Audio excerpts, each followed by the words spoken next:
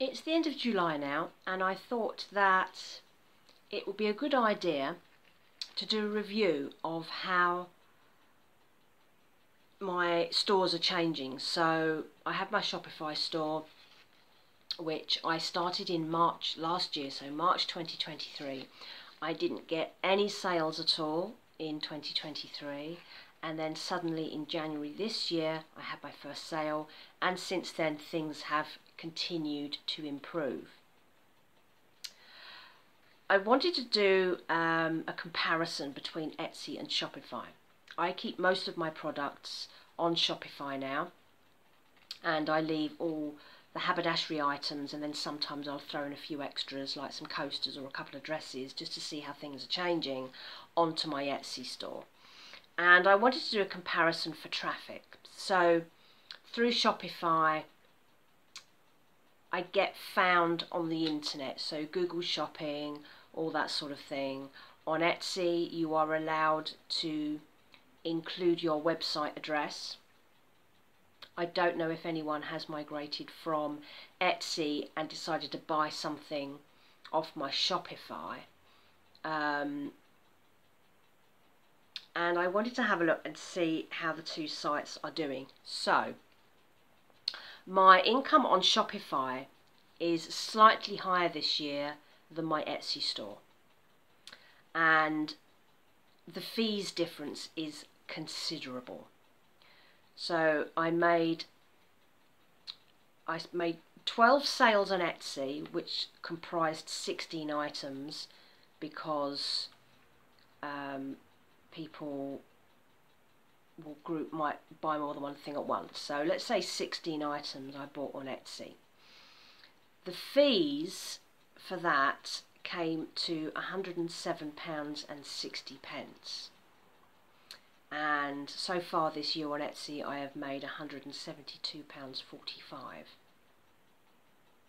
And that's mostly selling things like the odd coaster, buttons, fabric, because I mostly run it as a haberdashery store these days. On my Shopify I have sold slightly more. I have sold 17 items, some of which are grouped into more than several items in one order.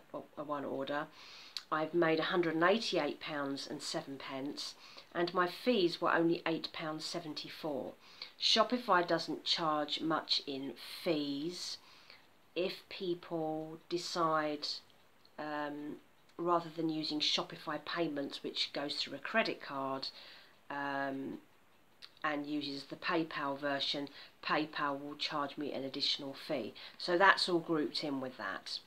However, on Shopify I pay a monthly subscription.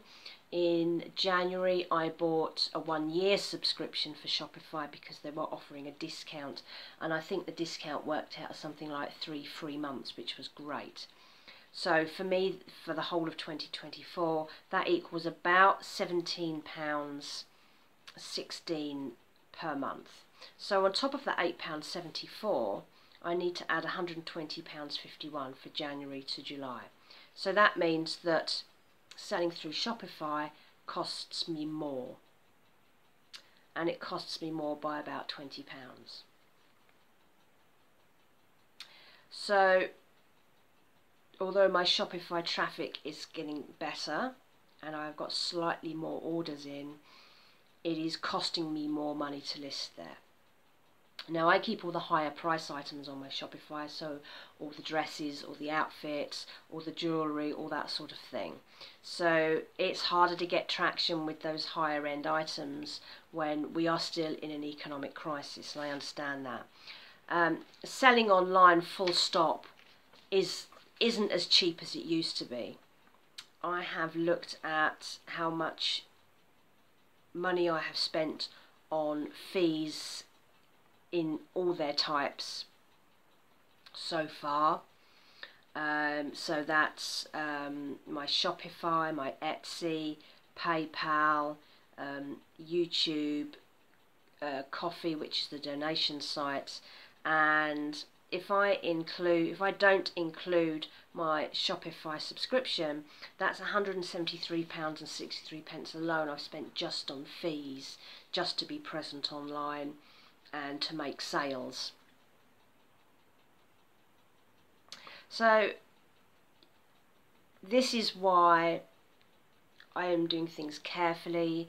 It's why I have other side hustles which are filling all the gaps. These things take time. I read somewhere last year that it takes about 8 months to make your first sale on Shopify. For me it took 9, and it's good to have the traction. I am seeing some interesting things in my analytics on Shopify. A lot of my traffic to my shop comes from YouTube, and I'm not very good at marketing, I'm not very good at advertising myself, but I have found a way to do that by letting it happen naturally. So I have my YouTube business channel, which isn't a hard sales channel, it's a behind the scenes, it's telling you what I'm doing, what I'm up to, all that sort of thing. And just by talking about it and having the link to my shop in the show notes has gravitated traffic.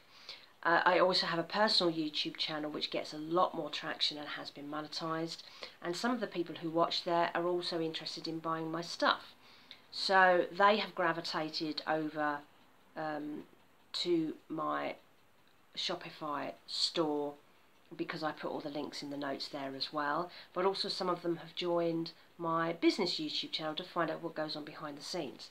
So a lot of people who are buying from me are getting a better overview of who I am as a person, because on my personal channel I talk about my frugal life, I do hiking videos, all the things that are just a day in the life of me basically, and you can see who I really am, and I think that helps people click with you, and then they learn to understand why you do what you do as a business.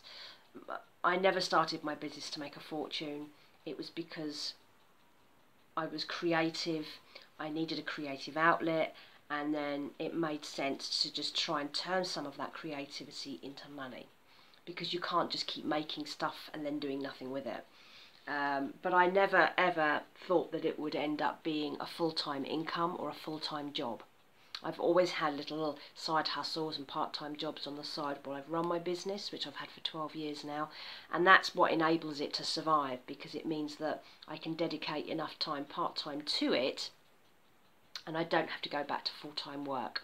So I have the time to do the orders, I have the time to make the things, because all my other little side hustles mean I'm also working from home. So that's really advantageous with that. So it was really interesting to see those numbers. My Shopify has really only been selling for 7 months now since my first order, so I'm hoping that things are really going to improve.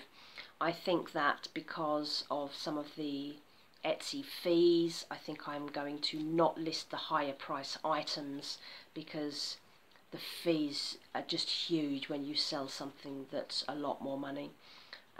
So I'm not going to relist any of those high price items. I'm going to stick to my Etsy store. Will have all the fabrics and the buttons and the zips and the bits and pieces for other crafters, and I will leave the coasters on there. The coasters are also on my shop, and of course all the garments, all the jewellery, etc, etc, and the handmade bags and things, they're also on there.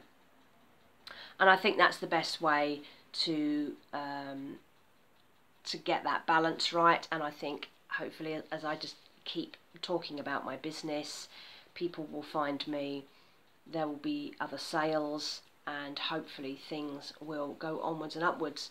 It takes time. I feel like from when I started my Shopify store, I feel like I was a new business starting again from scratch, because my business has had so many different ways of working. I used to be predominantly a stylist, then I was predominantly doing dress alterations for bridal shops, and then there were times when I had well-paid part-time jobs where I didn't even really need to try that hard on my business, and I just let people find me. Now it's become if I don't do the work, nothing gets found. So I am trying to get back into it, and now that I've got my creative mojo back, I feel more enthusiastic about that, because I can see that people are coming to my shop from YouTube and other places, and I can see that that is actually working. I don't want to overdo it. I don't want to become a hard sell place. I want it to happen organically. I want people to find me because I resonate with them and they understand what it is I'm talking about. So I'm going to leave it at that. I'm just going to keep going as I am. We're still in a really tough economic climate at the moment. Things are not getting easier. We've just had a change of government here in the UK, which means that everything's a little bit iffy. Taxes will change.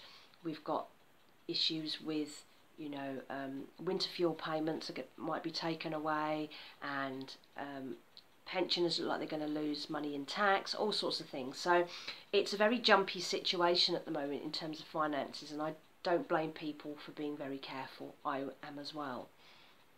I hope you found that information useful. I put some graphics around and some numbers up here so that you can see that and digest it in a different way if it's better for you. And I will probably do my next report at the end of the year. I was going to do this one at the end of June and then just ran out of time basically. So there we are, end of July, and I will do one either at the end of December or in early January, and we'll see how the rest of 24 went. I'm not going to let myself be pressurised. I have lots of other little side hustles. Money is ticking over. I'm staying on top of things, keeping my head above water, and that's the most important thing, and it's, for a lot of people, that's all you can hope for right now. So I will carry on enjoying what I do. Do follow me. Do have a look around. Have a look around my website. A lot of the things that I make are giftable. Bracelets, jewellery items. There's some nice little, even little small things that are very affordable, like friendship bracelets and little bits and pieces. So do go and have a look. You never know. Birthday's coming up. You've got Christmas coming up. Oh, don't mention that word. I'm so sorry. I didn't mean to mention that. But buying little amounts throughout the year can make that time of year a lot less painful, and it's not worth getting into debt for. So please have a look. Thank you for watching, and I'm really grateful for you all being here. This channel is very small. This is the non-monetized channel, but this channel does not need to be monetized. That's not what it's for. That's what the other channel is for. And this one is purely for me to talk about what I do behind the scenes. So I hope you enjoy that, and keep following, because I will be having some more making videos coming up. I'll be showcasing a few more things that are new in the shop, and onwards and upwards. Speak to you soon. Thanks for watching. Bye bye.